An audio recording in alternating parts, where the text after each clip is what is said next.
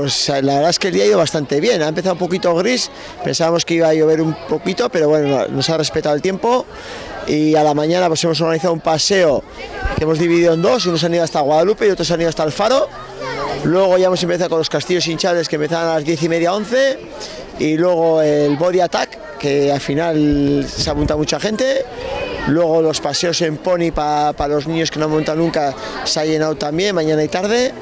Luego hemos hecho una paellada que también se ha llenado y a la tarde hemos hecho una sesión de spinning a las 4. Luego hemos hecho juegos para niños, luego hemos hecho el partido de Hosborn que está terminando ya, una carrera con mini ponis y ahora ya a las 9, 9:30 empezará el concierto de Basati y bueno, ya damos por concluida la jornada, pero bueno, la idea es abrir el club a mucha gente. La gente que viene a pasar el día, yo creo que se ha llenado bastante. Hemos tenido los castillos hinchables que nos ha cedido Super BM, las bicis del gimnasio Quirola y luego Carlota Lorizola que nos ha hecho la sesión de body attack. Y bueno, creo que ha sido un buen día, la gente ha disfrutado y bueno, ha conocido un poco el mundo del caballo y ha conocido sobre todo el club, que hay mucha gente de la comarca que no conocen el club.